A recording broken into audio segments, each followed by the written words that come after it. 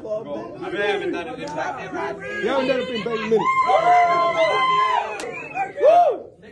He's the best owner ever!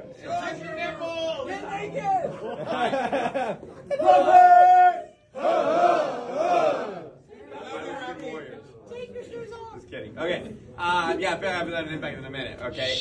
But something simple. If you guys have been here for a minute, you've definitely heard it. Okay. But it's called the 4-minute mile. And it's just a story about, hey, how quick can someone run a mile?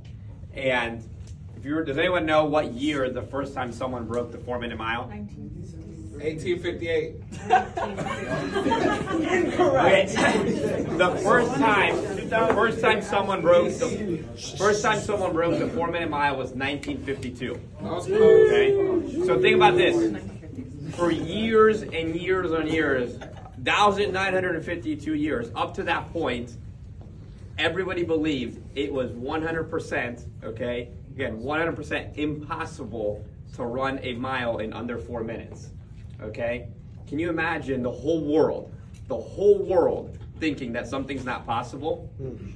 Scientists literally said your bodies can't do it. Damn. The bones, your legs would physically break if you were moving at that pace. Okay?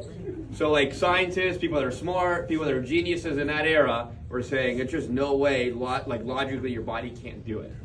Right?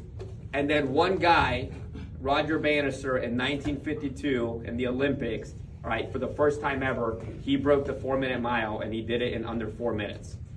And then guess what happens? 18 more people that year did it right after him. So for 1900 years, everybody thought it was impossible. There's no way you can do it. One guy does it, and then he breaks the wall down, and 18 more people that year do it. And now you got people in high school that can do it. Oh, damn. All right? Now, nothing changed from when he did it to then 18 more people where all of a sudden, like science changed, training trained. Nothing really specifically changed. The only thing that changed was people's belief systems. People actually believed that they could do it. Look, and here's what's crazy. What else in your life are you fooled on that you've grown up on? Genuinely, unfortunately, that your parents, your family have told you can't do, or because you look at the world that's so average that you're thinking, I can't do. I believe that I can't do it. I believe I can't sell. I believe I can't do the job. I believe I can't be crazy successful. I believe I can't produce at a high level.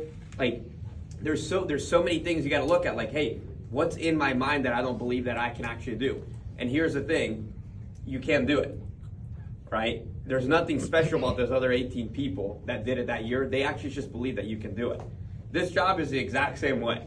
I see the people that produce and do well, and then they get promoted to level 1, level 2, level 3, mastermind and above. Sometimes I think they're just so stupid they believe in themselves that they actually get promoted. You know, some of you guys are so smart. You're so logical. You look at so many analytics. You look at it from such a theoretical smart point that you don't get it done. That you overcomplicate this business. Right? This business, I'm so fortunate it's meant for idiots. Okay? Because I did it. Oh, right? I'm going to get it. What's up? I'm going to be it. Yeah, Crystal. Okay.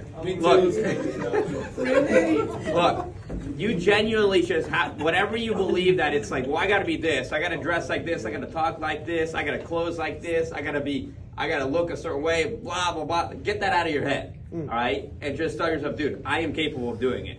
Like, genuinely believe in yourself. Like, dude, I am worthy. What do we really do, guys, to get promoted?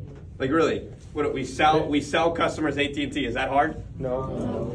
Is the product good? Yes. Yeah, like, is the phones that they're getting good? Oh, hell yes. Are they usually getting a cheaper bill? Hell yeah. I got a VIP number, which, by the way, I know someone said, well, our customer service, like, well, compared to Verizon or T-Mobile or Boost, they got shitty customer service. What do you mean? Okay? So compared to everyone else, we got good customer service. Yeah. Okay? So we sell phones. That's really easy. And then what? We teach someone else how to sell. Exactly. Copy and paste. That's so simple. Copy and paste, boy.